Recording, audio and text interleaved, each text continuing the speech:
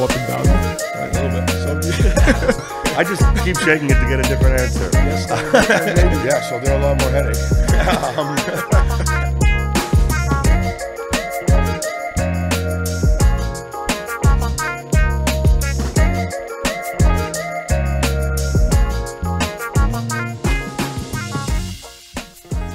Hello, friends. My name is Tony Ning, and welcome to the Real Estate News Network. I want to share a little bit about myself with you today. We were very, very poor, and I just want to indicate to you that if I could do it, so can you, okay? So when I was 10 years old, my parents got divorced, and my mom became a single mom. And we were being evicted from where we were living, and she got so depressed that all she wanted was to own a home so she would never be evicted again. So at 10 years old, I was trying to figure out, what can I do? How can I help her? I was only 10, so I figured that I'm gonna make a plan for myself that by the time I'm 18 years old, I can help buy a home with her. So serendipitously, at 14 years old, I came across this book, Think and Grow Rich. It completely changed my mindset, completely changed how I looked at things, and really completely changed my entire life. This is a fantastic book. So just to make a long story short, by the time I was 18, using some of the things that I learned from this book, I was able to help my mom buy a home. It wasn't all easy because we found a home that we liked and we didn't qualify for it. I was still going to school. I was 18 years old. I was still going to high school, college. Anyways, I couldn't qualify for it. I went to the bank with CIBC at the time, and I sat down with the manager. The manager said, you know, you don't have a full-time job. I can't qualify you for this mortgage. So I wanted to give up, right? Most people would want to give up. But this book taught me to never give up. Never give up on your dreams. So we went back to the owners and said, listen, we didn't get the mortgage from the bank. Is there anything that we can do to buy this home? So after talking to them a little bit, I said, what if I offer you full price? Yeah, okay. What if I offer you to take the loan back as a mortgage, a vendor take back, as a seller's mortgage? What if you took that back? We could consider that, right? At that time, this is quite a number of years ago. At that time, the rates were about, if they took the money and invested into a GIC, they probably would have got 6 or 7%. So I said, boldly, I don't know where it came from. I said, I'll offer you 11%. Just give us a loan. We'll pay you full price for the home. Let us do the deal.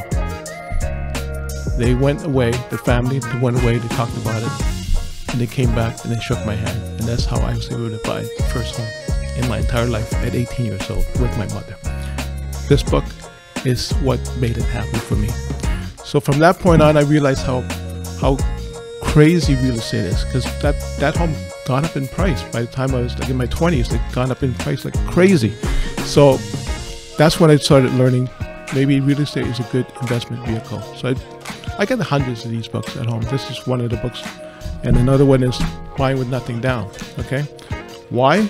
Because I had nothing down, right? So I learned how to buy homes with nothing down. I won't go into all the details, but you can buy a home with nothing down. And that led me to where I am today. So after 35 years of being a real estate broker, real estate investor, and also a business person, entrepreneur, okay, I wrote my book to help the next generation. Now this is pretty much thinner than the other books, right? Because I'm one of these people that I don't have the patience to read a thick book, and I know there's a lot of kids nowadays. They don't have, they don't even like long YouTube videos. They want to see TikTok, like two minutes of dancing, right? So they have a ADHD or whatever you call it syndrome. So I wrote a thin book so that you could absorb all the content of it in a very short time. In fact, most people say I just read it in one evening, okay, and got what's good, all the good things out of it. And this is from accumulation of all my knowledge over 35 years. And I want to say this again to you. If I can do it, you can do it, but you have to change how you think about things. And you have to never give up. That's my message to you. Welcome to my channel. We're going to bring you a lot of content, useful content, and some great guests. So stay tuned, subscribe, hit the notification button, and do some likes for this video. Thank you very much. And we'll see you next time, friends. Bye for now.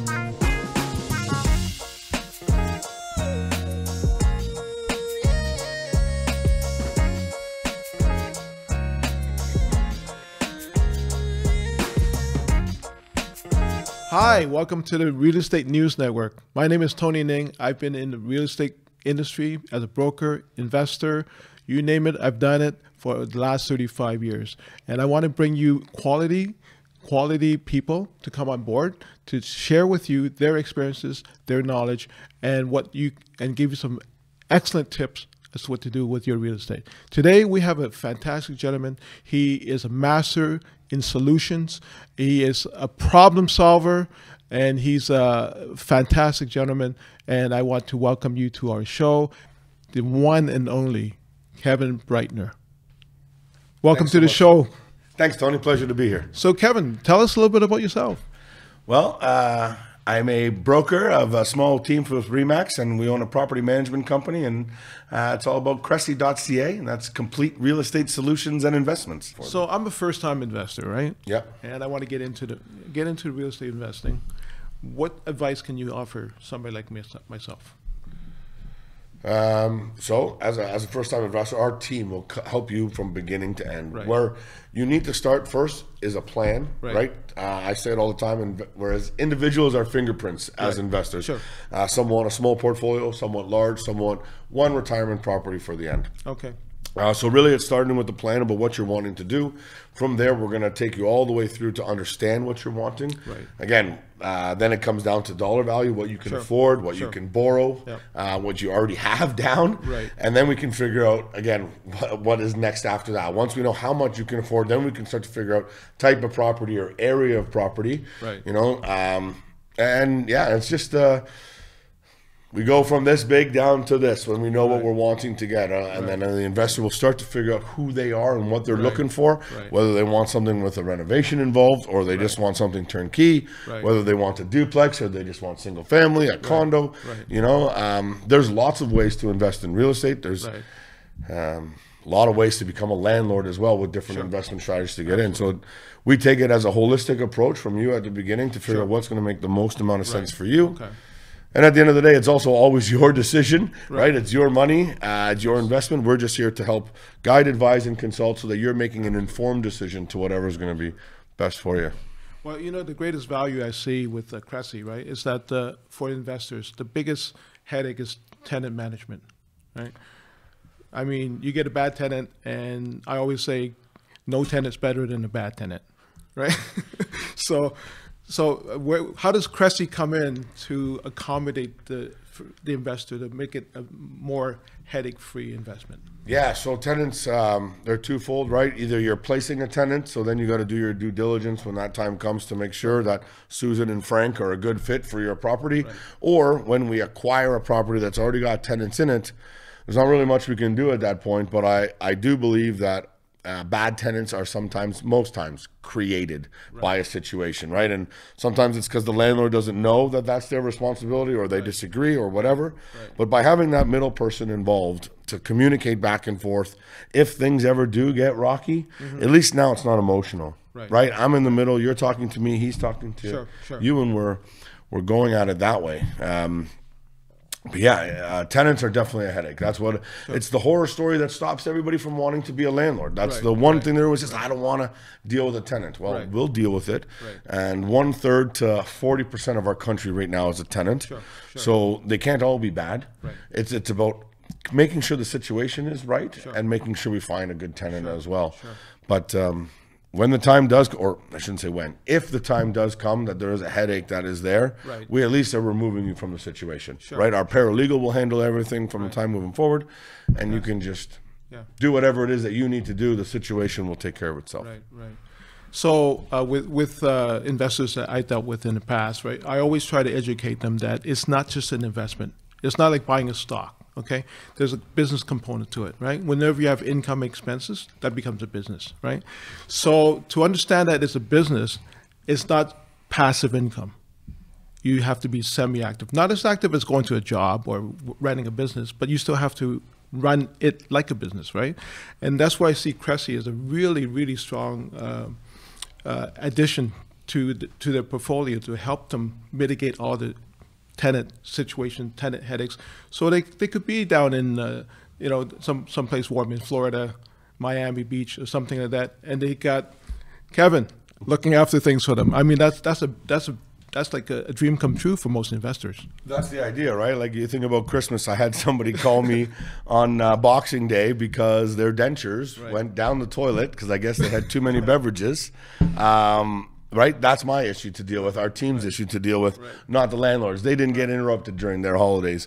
I just recently, too, a client of ours was skiing and we had to turn the place over. He's like, oh, this isn't good for my timing. And I was like, your timing? I was like, you don't have to do anything. You can be anywhere in the world now with DocuSign and Authentisign. We'll take care of everything. Don't worry about your ski trip. You don't have to cancel it. Go have fun and we'll talk when you get back and everything will be looked after. And they're relieved of that because like you said, they want to do whatever it is they want to do and we're here to take care of the property. Yeah. So dealing with Kevin, it's like a one-stop shop, right? You got everything in under one roof. That's the idea. Cresi is an acronym for Complete Real Estate Solutions Investments, and it's all about being that complete solution. Right. I continue on working on that constantly so that our clients know that it's better to call Kevin about who do I need to talk to or what's going on versus Googling something, best plumber, electrician, whatever it may be. We have tradespeople for everything, contacts for everything. 12 years now dealing in real estate and being a landlord and stuff like that, we can handle everything and know everybody that can do almost anything. And if not, I can definitely point you in the right direction. Right. Well, just so you know, Kevin, I mean, I've been doing investment for a long time now, and I wish I knew you way back when I had a lot of properties to manage. And I can honestly say not every property manager is built the same way, right? And hearing what you're saying to me right now, it's really refreshing to hear because a lot of property managers, they don't really know what they're doing, especially when it comes to tenant issues. It's so delicate, you know? I definitely don't know everything. I'm always learning. Every situation is different. Every tenant reaction is different. But before real estate, I was in the restaurant industry. I started at 13 at Chuck E. Cheese, and I did everything all the way through until I was 30. And I say all the time, if I can deal with a drunk, I can deal with anybody. And one of my mentors in the restaurant industries taught me that the answer is yes. What's the question? There's a solution to every kind of problem, and I've kind of taken that into this business as well.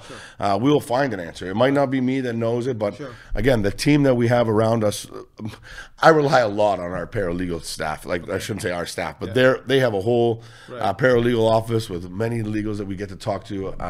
So make sure our landlords are getting informed decisions, informed information, so they can make a smart decision when that time comes.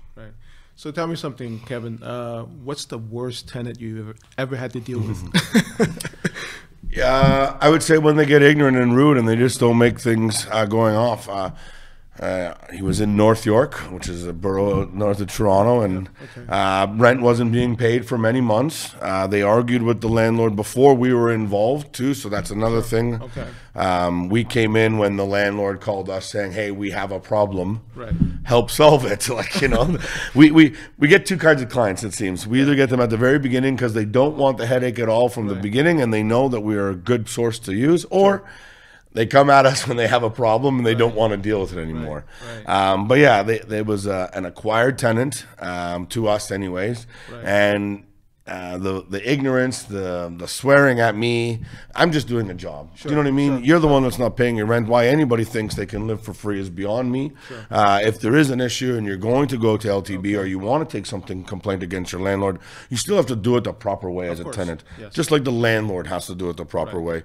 And they still have their mortgage to pay and stuff like that. And it's just educating tenants too. A lot of times they don't know and they get misinformation as well. Well, my buddy Frank told me I could just stop paying rent.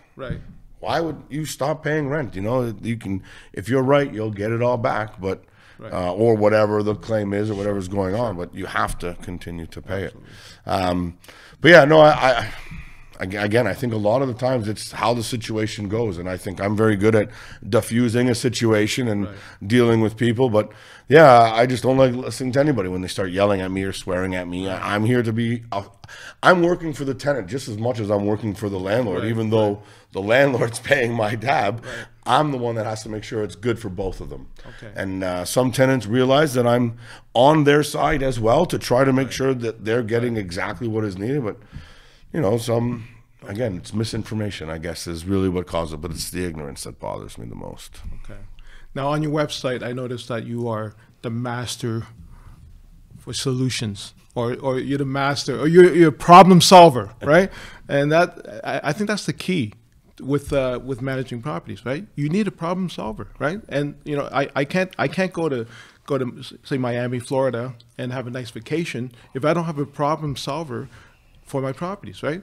And you are it, right? I mean, can you comment on that a little bit? Yeah, I think that's something that I pride myself on. I think I'm creative, and I again, the answer is yes. What's the question? I've built my business around that. We will figure it out. We will solve a problem. You may not like the solution. It may cost you more than you wanted, but I'll find you a solution. Right. You know, sometimes things are out of our control, but there's different ways to do, you know, as they say, what is it, 1,000 ways to skin a cat? Right. Well, here's 1,000, but most times I just want to know the quickest, least messy way, right? And let's figure that out. Right. But no, whenever something has arisen, it's about what we can do to solve it. Right. You know, if there's multiple options, that's the landlord's choice in which path we go down. But sometimes it's okay. This is what we can do, but this is what we should do. Like, you know, this makes the most amount of sense for now, for future, for whatever. But again, like everything, it's the landlord's decision. We're there to show them options and what they're obligated to do sometimes. Right. So I'm going to give you a real tough question, Kevin. I get this all the time. Okay, the prices are falling, interest rates are high. I think I'm going to hold off until the market gets a little bit better before I buy, right? What's your take on that? So, yeah, that question's being spun around a lot right now with the market that we're going through. And I would say now is a great time to buy. Yes, interest rates are high, but prices are low, right? If anybody's been looking at the market for the last little bit, we're still 20 to 30% below in some markets what we were at the peak. Right. So if you were to tell me I could get a whole bunch of prime rib for a third of the price, I'm putting some in the deep freezer. Right. You know, so if you have the ability to buy real estate now, I think you should. Again, I'm definitely biased, right? I'm in this as well. But if you just do the math, you should realize that we are going to appreciate and the equity is going to gain faster and be bigger than the amount of interest you're going to pay to be able to acquire that property. Right. Now, some people are in this situation and some people are in that, but it does make sense for some people right now to be buying, and they shouldn't wait on the fence. It's like, you know, when you were younger, we go to parties and no one ever was the first person in the pool. Everybody waited until the first person jumped in and then everybody got in. Well, I tell you, this is something where you can get into the pool before everybody else. You don't need to be last. Warren Buffett, one of his greatest lines that I enjoy is, if people are greedy, you should be fearful. Right. And when people are fearful, you should be greedy. Right. And this is one of those times right now where the word flying around, and you're probably hearing it too, is uncertainty. Yeah. Right? I'm uncertain of what the market's going to do or what's going to happen. Me too. I don't know, up or down. I listen to economists every year. They all give me their same lawyer speak, right? This or that or this. It could be either way. But one thing is for sure that every economist has said the whole time I've been in real estate is that we're not building enough new houses for the amount of people that need them. So that tells you right there, supply and demand. And everybody needs a roof over their head. So whether you own it or whether you rent it, you need a place to sleep. So that's why investment properties, that's why investors for all these years have been buying rental properties. And I definitely think it makes sense. Okay. I'll coin another phrase by Warren Buffett. Right? Get rich slow. Don't try and get rich quick, right? Because you need that property to season with the capital appreciation, you know, with the cash flow. I mean, people don't realize that, but the rents also go up, appreciate as well. At least in Ontario, right? So so you're waiting for that capital appreciation to go up, and also there's another component. And when you're paying down your mortgage, if you have a blended amortization mortgage, you're paying down the principal, right? So you got your capital appreciation, you got your equity build up, and also you have your cash flow. If it's positive, it's great. If it's not positive, you can always write it off, right? And then on top of that, you can shelter from taxes, right? By writing off expenses. So getting rich slow is great, right? In my opinion. And that's the only way to do it. So now you also specialize in pre-construction, right? Tell us a little bit about what would be the ideal investment or investor candidate for pre-construction. So again, different ways to do that as well, right? But when you can get in at the bottom floor, that initial launch, whether they call it the VIP or platinum event, whatever it is, that's when you want to buy. And I try to get in with my guys on a phase one of a multiple phase development, because again, they're going to get more appreciation there than just a one-off building. But there's lots of good opportunities to buy, especially in the Toronto area, GTHA, everywhere around. There's so much development happening. But you still have to know who the builder is, what's going on. Absolutely. You can still buy a bad project, but it's not just there's going to be one I have to wait for, right? A lot of people say, oh, this is going to come. There's ones that are always going to be better than the next, but like anything, it's getting in at that right time, right? Time in the market versus timing the market. But yeah, by buying at the bottom level, you're going to get that appreciation all through the time. One of the things that we find a lot of people do with condos is they can only get one extra mortgage. A lot of people, right? There's very few people out there. Well, there's becoming more, I guess, as money's growing, but not as many people can have multiple properties. But most people that are looking at getting into real estate investment can get that second mortgage very easily. So that allows them to buy a condo pre-construction, get that appreciation. When that one comes due, they can refinance it, pull some money out of there, and then they can use that appreciation to purchase another one or a down payment on another one, which gives them a 3 to 4 year window where that tenant can live in and move on. And I normally say the one tenant, then you can sell it to somebody else. You've gained your big growth, and then now worry about the next one. So they're only ever going to have that one extra mortgage, but they're getting the appreciation every time. So they're kind of like rolling through condos, basically. So they're always having one coming and one that they're managing or renting up, or that we can help them with, right? Now, I don't know if you guys got that big tip from Kevin, okay? So he's saying, you know, get the appreciation and then refinance it out, right? Now, what's the beauty of that? When you refinance it, instead of selling it, when you sell it, you have capital gains tax. You have to pay taxes on the money you gain, right? But when you refinance it, it's a loan. So you don't have to, it's not income to you, right? And plus, if you do it properly, you could refinance it and write off the interest on that loan as well, right? So that's how you can build wealth without paying taxes. You could defer the taxes for a longer period of time, right? So that's a real gem there from Kevin. Yeah, and you're right. It's about collecting properties. If you can afford to keep properties, you should. If you don't have to sell it, don't sell it. My wife tells me all the time that we would make more money if I told people to sell instead of to hold. But it's better for our clients if they can hold it. It's the real game of Monopoly, right? Collect, and then build the hotel once you have the four. But no, it's there's different ways to leverage and to build off of it, and the different income streams, and people don't really realize it, and they should understand that there's so many other options sometimes than just selling it if something gets tough. Like right now, that's the number one question, right? Mark, interest rates are going up. Do I sell something?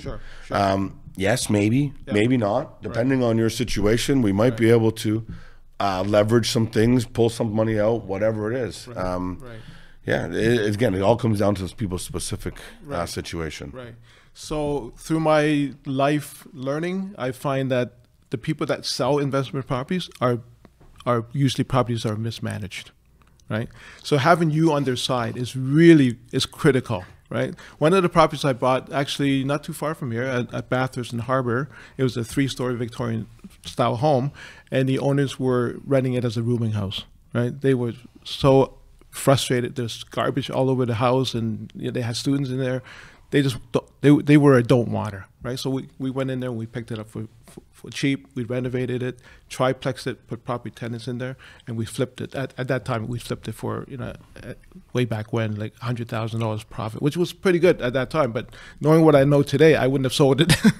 I wouldn't have sold it. But getting back to my point, right? It's really, really critical if you're into the real estate investment game to have somebody like Kevin on your side to manage it for you. Because if you have bad tenants, you're going to be a don't wanter. You're going to lose money. You're going to think real estate is not a good game to play, and you're just going to get rid of it, and you're going to end up not accumulating the wealth that you want to accumulate over a period of time, right? Yeah, it's start slow, build for tomorrow, right? It's generational wealth, and it definitely takes time to get it all.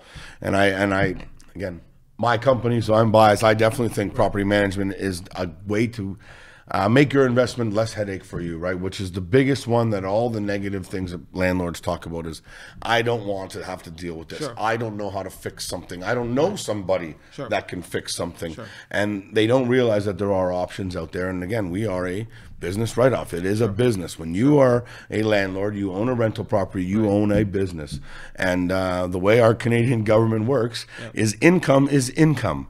They don't care if you got it from your job that you go to Monday to Friday, 9 to 5, or if it came from your rental property. So it doesn't mean that just because you got this income from your rental property, it has to stay there. There's different things that we can do. And again, you want a cash flow if you can, for sure. But if it's negatively producing negative returns, there's other ways to do it, because I don't know anything else that appreciates like real estate. I don't know anything else you can buy with just 20% of the value. And I don't know anything else that someone else will pay off the remainder of your loan for you. Right? Like, I think it's the most powerful investment out there. And the only reason people are scared is because they don't want to have to deal with tenants, headaches, confrontation, the uncertainty, the unknowns of what it comes with it. And again, like I said earlier, the answer is yes. What's the question? We will find a solution. We'll figure it out, whatever it may be, to help you deal with your investment so that you can do whatever it is that you want to do. I just want to point out another gem that you mentioned there, okay, and that is 20% down, right? And leverage is the word, okay? You're leveraging 80% of somebody else's money, whether it be a financial institution or private money, you're leveraging that money, right? It's powerful to be able to leverage 20%. In other words, if you have 100% of the down payment, you could buy 5 properties by leveraging other people's money, right? So leverage is really powerful for real estate. You can't do that in too many other investments, right? And also with real estate, I've never seen a property in my 35, 36 years as a real estate broker, real estate investor, I've never seen a property go from its current value to 0. But I've seen stocks do that. I've seen stocks. You know, back in the day, people were buying the BlackBerry stocks, the RIM stocks, and I had clients that lost their shirt investing in RIM at that time. And there's other stocks, Enron. You have no control. These companies are manipulating the stock prices and manipulating everything. With real estate, there's no manipulation. Yeah, I know very little about stocks. I know a lot about real estate, and that's where I tend to concentrate. But the only thing is there's dividend ones, right? That they're going to get you or whatever, these smaller ones that maybe they're going to make sense over time. But I still would say if you gave me $100,000 to put in the stock market, I'd rather take that 100 and buy a $500,000 property. Absolutely. Right? It's not just 100,000. You get 20% of your leverage, as you were saying. Right. 20% loan to value, right? So you're going to get another 80% lent to you. Yeah. You cover all of Ontario. Are there any areas that you don't cover? Not that we've found yet. Okay. Again, thanks to our awesome RE/MAX network, we have connections and boots on the ground everywhere. Okay. We do only do the province of Ontario just because I'm only licensed for the province of Ontario. But we were as far east as Belleville, as far north as Sudbury, and down to Welland and Windsor. We cover in between. So I know we can go further. If we went out to Ottawa, for example, we're not there yet, but I know we could get there. It's just... everything in our platform is done digitally and remotely, pretty much. It's all through an app on landlords' phones, so we have that ability to get out there.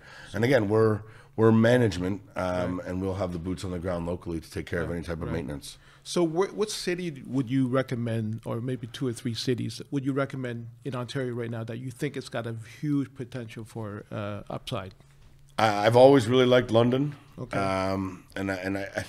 I think a lot of our cities too are all very similar now, right? They all have the McDonald's, the Home Depots, everything like that. But there's different things that make them different, right? And the reason I say London is because it, to me, is the biggest little city that is out there, right? I went to school there too, so again, I'm biased. I spent 4 years there. I know what it's like, but I still see it from the outside now when I'm seeing everything else that it has. That infrastructure to be that biggest little city with little cities around it too, right? It's got that little bit of a core to the other people that come in from St. Thomas and Sarnia, Chatham around it. But no, if I was going to say anything right now, we're growing cities. I think if you're looking between Toronto and Ottawa, there's places up there that are growing. If you look the east end of Toronto, as you get out there, again, like there's a lot of development happening everywhere. But it's where your dollar is going to make sense for you and where you feel comfortable. Because I would never tell somebody that if they bought a townhouse in Kitchener, it's going to do better than a townhouse in Waterloo. Right. Or, you know, Brantford to other areas too. It's growing right now, and prices are still pretty cheap there. But it's got a lot that's coming around it as well with the development of Paris and stuff. So if you can afford Toronto, it's always going to be the best. Right. Everybody comes to Toronto, wants to be Toronto. You'll never have issues here. I don't think with vacancy and anything. The further you go out, you do struggle a little bit more with finding a tenant that's going to make sense for your spot because your pool shrinks. But no, if I was going to say number one, I would say you want to be somewhere in London, and if I was going to do a second one, I'd say somewhere in Niagara region, just because there's a lot going on down there as well, and your pricing is still less than what it is elsewhere. Right. So you brought up London. I love the city. Okay, Western University. I've got a lot of people asking for student rentals in London, Hamilton, etc. Yeah. What's your take on student rentals as a property manager? Yeah, so they're a lot more headache. But again, whereas individuals are fingerprints and some people want them, they do make more money, but they are more headache, right? So there's more costs that come involved. So sometimes they aren't really netting more money, but you might be taking in more in rent. To do it properly, you want to rent them out like a rooming house, like you mentioned before, so that the common areas are accessible and they only get their room as their private area, and you can get more guarantors on it that way rather than just having Billy rent out to his little buddies and only having Billy on the lease and you don't know who the rest are, right? I'd rather give Billy room A and Sean room C or whatever and go at it that way. But no, it's, again, it can be done. There's the right type of properties for it. If you're looking to do that, you want to find something where you can maximize your value. And sometimes it's still by doing like a duplex with a couple of rooms or on a back split, turning it into. But no, you got to have at least 5 rooms, I think, to really make it go, to have it. But yeah, like anything, it can be done. It's more headache. It's but they're out there. Students are coming in from all over the world to come to school here, especially when you're mentioning Western, and you said Hamilton too, Mac. We get a lot of Asian students that come over here where their parents are paying the whole bill anyways. Right? They're giving you it all up front, or they're sending it to you monthly anyways, so you don't have to really worry as much. But no, there's going to be more issues to deal with. But we all went to college. We all had our fun, as long as, like you just have to know what you're getting into there. Absolutely. So how about Airbnb? I guess you don't get involved in that, but what's your take on Airbnb? So yeah, we don't do any short-term rentals. We do have 2 companies that we work with on a referral basis for people that do like that. I like the contract idea behind it. It's not a residential lease. It's a commercial lease, so you have a little bit more power as the landlord. But it seems like a lot of places are frowning on it. They don't want them in condos. And when people say, oh, I'm going to get an Airbnb, but I'm going to do it in Barrie. I'm like, so really you're just doing a short-term rental that you're always going to want to fill. No one's really wanting an Airbnb in Barrie unless they're traveling from London to go see a friend's wedding and they're going to stay at the house for the weekend or something, right? Like, it's not like an Airbnb in Toronto where you're taking away from the hotels. And we travel and we always stay in an Airbnb because my wife needs a full kitchen, right? So we want that ability where in a hotel you don't normally get it. That's true. So they're definitely very beneficial to travelers out there and people.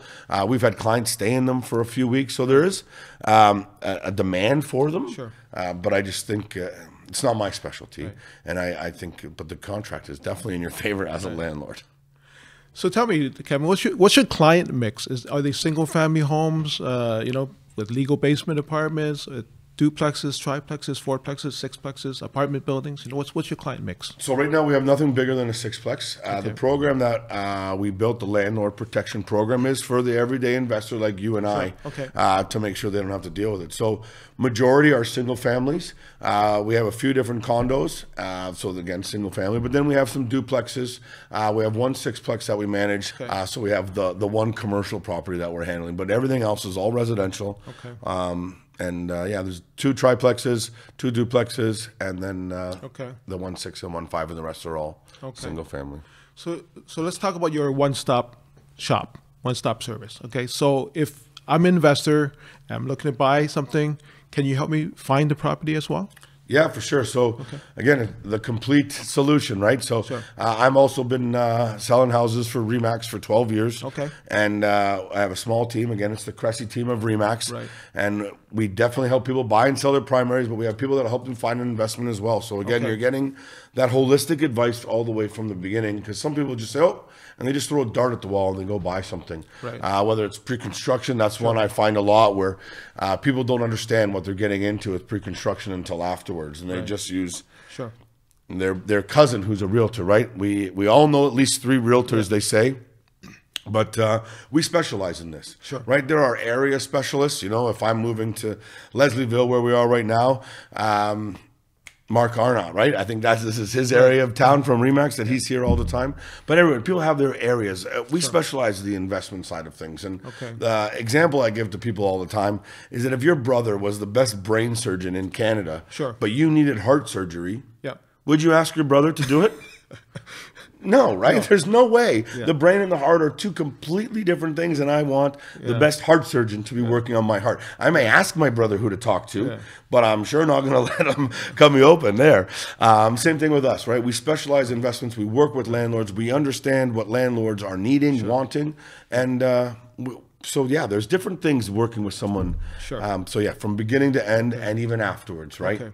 With the property management. So let me get a little more clarity. So I buy a home through your team, right? And then the place is vacant. I need to get some quality tenants. Are you going to look after that for me too? Yeah, so we definitely place tenants. So the RICO is our governing body as real estate agents, and they definitely make sure that I wear 2 different hats. I have my real estate hat and I have my property management hat. Anything that is considered a real estate transaction has to be done through RE/MAX. So that includes leasing, buying, and selling. The property management company, where it comes into play is we do it as like a second tier. So placing a tenant is the most important thing. You mentioned earlier that no tenant is better than a bad tenant. The one that I say is a couple months of vacancy at the beginning is better than 6 to 10 months of bullshit at the end. And we really go through who we're looking at. So again, if we're managing a property in Windsor, they go through our team. Ivano helps them down in Windsor. He leases it out. He finds quality tenants that he thinks are good. He then lets them know that, by the way, this property is managed by Cresi Property Management, and they're going to now want to talk to you as well. So they're getting a second layer of follow-up, of questions. So everybody, like we're saying, is trying to avoid that professional tenant, the one that's going to take advantage, the one that doesn't care. And a lot of what we do at that beginning is going to steer those tenants away from us.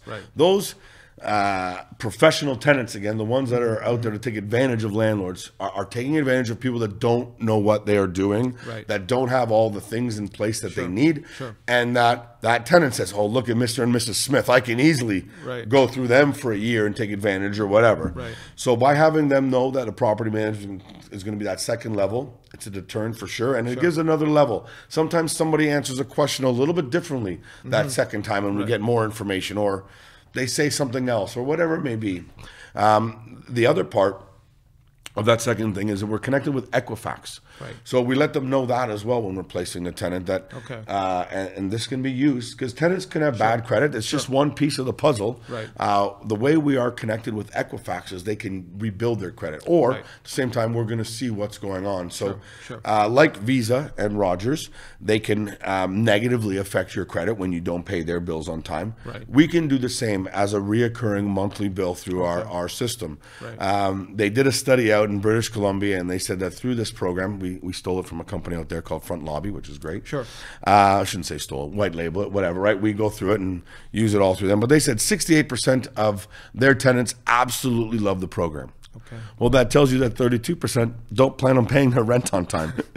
So when you're doing tenant placement at the beginning, you got to think right away, you're eliminating 3 out of the 10 possible tenants. Now you're choosing from the best 7, and you've already gotten rid of the worst 3 for sure. So yeah, I kind of went a little bit off track there, and I apologize. But no, the tenant placement thing is a holistic picture where we're going through, and we can definitely help, whether it's us specifically in our team, someone on the outskirts in a different city, or even if they're working with you and someone on your team and they're very happy with you guys and they want you guys to lease it out, we can just be that second layer to make sure that that tenant knows exactly what's going on. But it's again, about being a better landlord. And a better landlord is a business owner. It's someone that treats it as such and has someone like myself in place. Okay, absolutely. So I know that in my dealings with investors, landlords, right?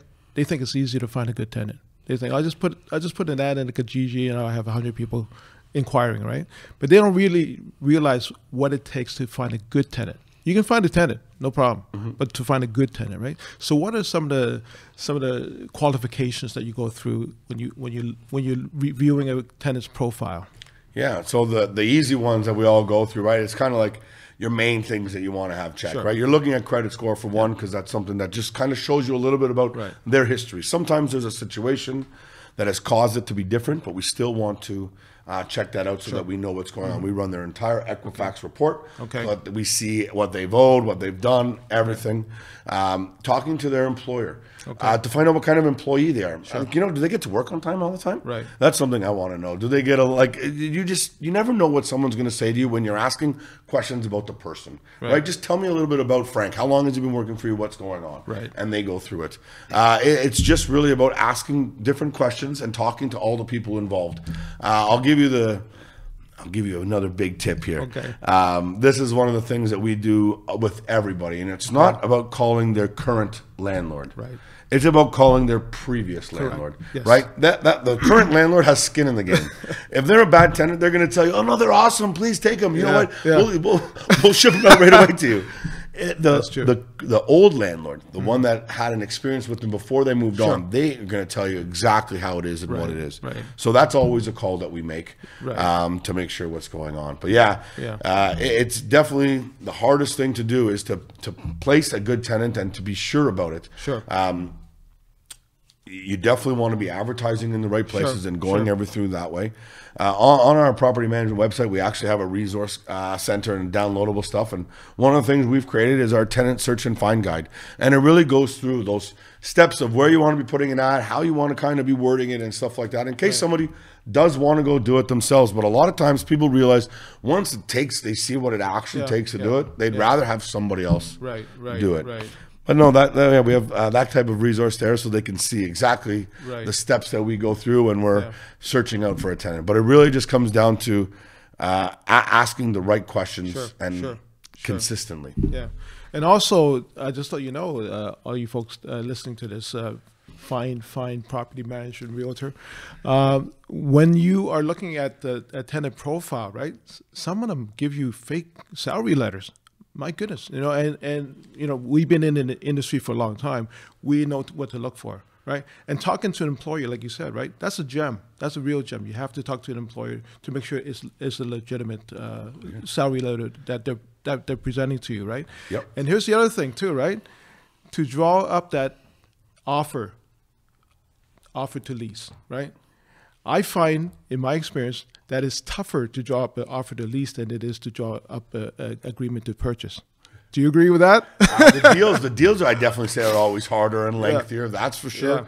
There's more that, I guess it depends, right? You're definitely not as straight up all the time. I will say when you're, tenants, I think, are more pickier about when they're going to rent a place than when someone's going to buy a place, which is funny. But there's more intricacies there to what we have to do and how we have to put that together for sure. Because I find there's a lot more clauses you have to consider, and also the clauses that you put together for your tenant may not be acceptable to your landlord. They may want to put in another clause in there, like, you know, maybe like I have a landlord right now that insists on putting the smoke detector. Right, that they keep the smoke detectors active and working, and not to dismantle it, because a lot of them they take it off, you know, they unscrew it or whatever because they were frying some chicken. So he's insisting on this clause. So when I get an offer from another agent, right, that comes in, they don't have the clause in there. So now we're getting into the sign back mode, right? Unless I put a Schedule A on the MLS itself, right? So how do you handle that aspect of it? Having landlords or agents presenting offers to you that may not be acceptable to your landlord. Yeah, so we have our schedule that we attach to it, and we send it right back, so it's nice and easy. Okay. With some of the things though too, with clauses, sadly, the doesn't matter what we write. Sure. The LTB overrules. Yep. Which is another reason why I like the idea of being an investor in the commercial side. Sure. Because now the game changes when you're in commercial. But yeah, like we can write clauses about them having to shovel the snow, but at the end of the day, that's a landlord responsibility, right? So we do whatever we can. We talk to them. Most people don't mind shoveling the snow, right? And you provide them with a shovel and the salt and stuff like that, and they don't care. Well, it depends. But no, you have to write the clauses in to the best you can and agree with anything. But a lot of times, what you write sometimes won't matter. And now you have the agreement to lease. On top of it, Ontario has implemented the standard lease as well, right? So double the work. Do you do both? Okay. Yes. So I'm bringing this up to let you know that we earn our keep. Okay. Oh yeah. This is not as easy as it looks, right? And to make sure that you get a good tenant that's going to pay rent and keep your place, in good condition, that is an art in itself, in my opinion. Yeah, and just with what you're saying about leases, and it makes me think about landlords that want to do it themselves, and they get just the Ontario standard lease, which is fine. It goes through everything, but they don't really know what they're putting together, how they're doing it. I belong to all these different landlord Facebook groups, and you see the different advice that they get from different people and how it all goes, and it's not always right. It's not always whole either, right? Sometimes it's partially right, and people don't understand exactly what's going on. But no, that lease, in our mind, we do both. We start with one and then we finalize with the Ontario one afterwards once we've agreed to everything. But we are just kind of doing the same work twice with that. But no, the one makes us have it now. So when someone's looking for investment property, what do you think is some of the factors that are really important, like location? Are there people renting in the area? For instance, if I bought a home in Forest Hill, right, in Toronto, it's probably kind of difficult to find a tenant because, I'm looking for a $10,000 a month tenant, right? Basically, what factors do you recommend? Yeah, well, you definitely want to be in an area that's going to have renters. You're right. If you might find someone that's able to pay $10,000 a month. They're probably going to be a professional athlete. They probably just signed a one-year contract, and they're not sure if they're going to be on a Raptors team next year or not. So they're renting from you. Jose Bautista used to rent in Mississauga in Lauren Park. So they do that. There are, but it's very, very small, right? When we're thinking about a renter's pool, to find the best tenant or the best one available or a really good one, you want the biggest possible pool to pick out of. So to do that, you got to find the most renters. And where do most people rent? Your young professionals starting out, your small couples, and stuff like that, small families. I even say to stay away from the larger apartment buildings and stuff like that. I think if you're in a condo, the best one is your 1 bedroom plus den. I think if the den is big enough, it can be a second bedroom or for a small baby or whatever, and it just allows you to have 2 people live in that condo more comfortably than one.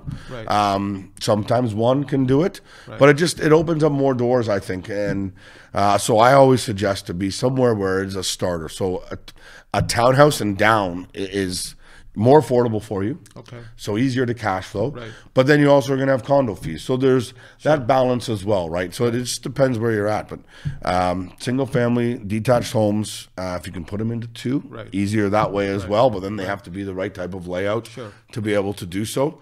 But yeah, even when you get into a full detached home now, your renting pool for that is very small. But you still have people that are migrating in and out, coming from other countries, other parts of our country as well, that maybe aren't ready to buy yet. So they're looking for a home for 2-3 years. But again, it's about the bigger pool of renters, and I think you're going to find more of them when you're in that starting area versus the more established area. So lately, I've been getting a lot of inquiries from people, like 5 friends getting together, right? 5 truckers, they want to rent a unit from you. What's your take on that? So we actually had that exact same situation at a property in Brampton. It was a duplex, and I don't think it wasn't originally 5 truckers. It was 3 truckers. Turned into be about 5 or 6 people living there. But that's what they wanted, was basically just a place to sleep. And we acquired this property again. They were already in there. We didn't place these tenants. They were placed by a realtor. So that realtor assumedly did their due diligence to see everything. But yeah, you have now people that are a transient lifestyle, in and out at all different hours. That's cars moving at different times. Shared property was the problem. If they had the whole house, it might have been better. But because they had basement tenants, they're always complaining about cars being in the wrong spot, coming in at the wrong time, noise, Because if they just get home from driving at 2 o'clock in the morning, they're not able to go to bed sometimes right away. Right. But yeah, again, it's the lifestyle, it's the fit, the tenant mix, right? Who's going to be there? Right. But if I'm pretty easy when it comes to tenants. I try not to bother them if they don't bother us, right?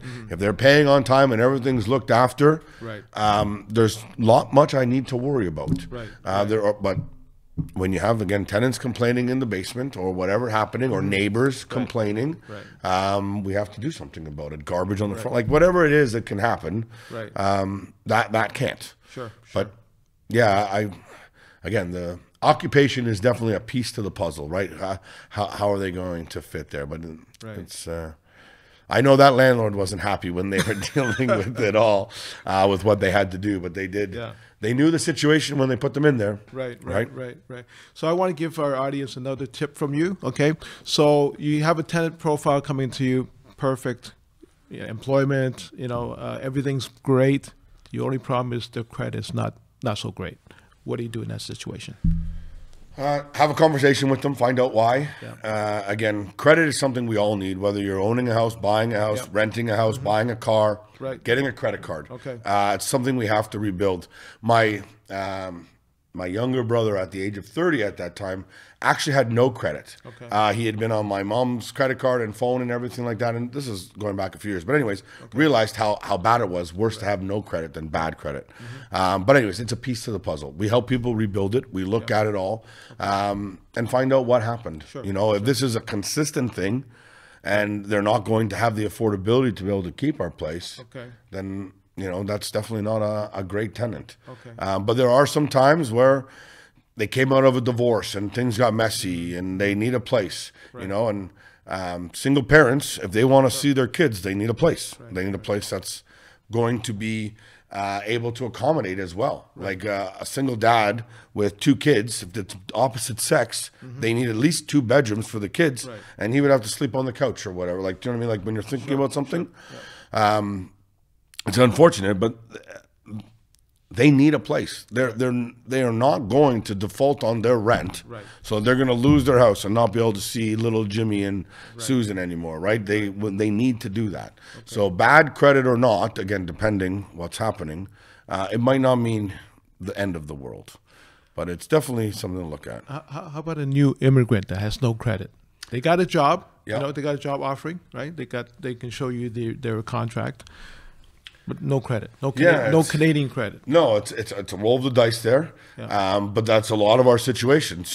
There's been a lot of immigrants coming from Ukraine as of late, coming over, just trying to do whatever. Most immigrants come to get started again, right? So they need something. They need that helping hand. And listen, I rented for 9 years of my life before we bought our first house. I was never a bad tenant. I may have thrown a couple parties, but you know what I mean? Once was late on rent, got it back the next day. We have tenants sometimes that do catch up, and it's more about the person. I think most people want to pay their rent. They understand it. They know that it's a cost of living. They're not trying to be that professional tenant. But no, again, it's all about the holistic story of who it is, who we're renting to, what's going on. The deposit thing is weird with what's going on. There's a lot of people that offer more month in advance. There's 2 issues there. One, you can't really do it. 2, if they give it to you all up front, what does it matter anyways? After they get through that 5th month, now you have no protection. We have done it in the past, and if they've offered it, obviously, but the way we tell them to do it is as a last month's deposit. So that way, if you stop paying, we now have 5 months last month's deposit, and then you're giving your regular 90 days or whatever they have to do anyways, and we can refund. But that gives at least the landlord a little bit of protection, knowing that something's going on and they're paying their rent from the beginning on. To give them 5 months of deposit up front doesn't give the landlord any protection if they stop. But to have it as a last month's payment, at least it does that there. But again, it's not something we can legally ask for or do anything with. It has to be, Now, how about students? I mean, you rent to a student, and the parents are paying for it, but they're somewhere in another country, right? So if they don't pay the rent, you're not going to be able to sue them for payment, right? So how do you handle that situation? I haven't had that yet. Hopefully not. Okay. But again, most people are coming that are in that situation. Either if their parents are local, they're co-signing. If they're not, then that's where that comes in. But anybody that's sending their kid halfway across the world normally has the ability to pay rent, and they're not going to not pay rent.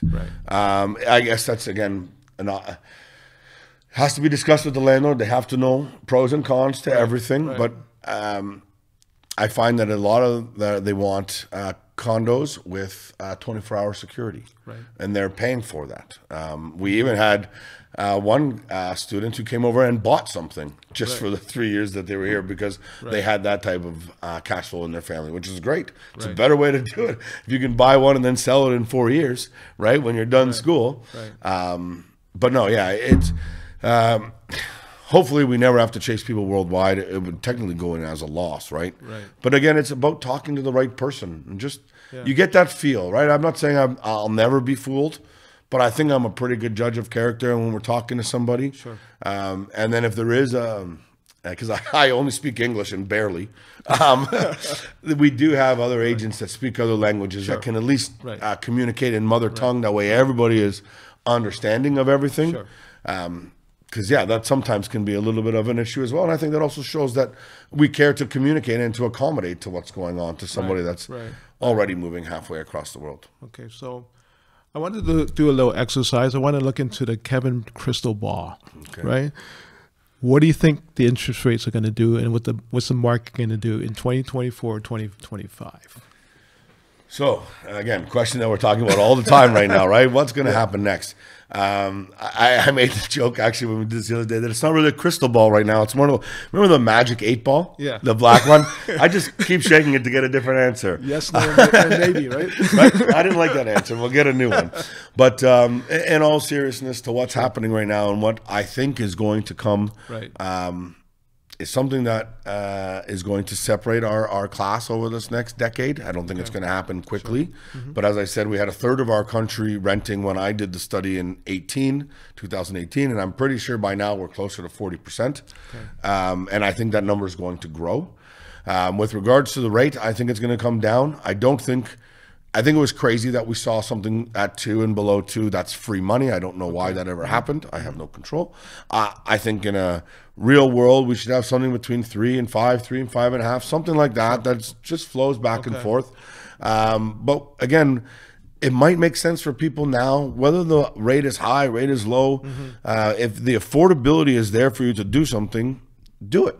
You know, the interest rate is temporary, right? You're going to own that thing for a long time. The equity is going to appreciate. We have clients that rent here in Toronto, but bought rentals in Fort Erie or London because they can afford there and they wanted to get their foot in the market somehow and still be out here. So there's, again, creative ways to do something. But everybody needs a roof over their head. Prices are going to go back up. We went through a huge run of just an incline like crazy that if it was COVID or whatever, no one could do anything else other than buy houses. So that's what people did. But no, I think our market's going to come back stronger this year. I've already seen an uptick in activity in the last 2 weeks versus what was happening in the last 2 months. We have a couple listings already coming on at the end of the month and more activity being talked about. But yeah, this is what drives our economy is real estate, right? And construction. Right. So I always say to my clients, right, the best time to buy real estate is 20 years ago. And the second best time is today, honestly, right? Because, you know, if you bought real estate 20 years ago, did it go up in value?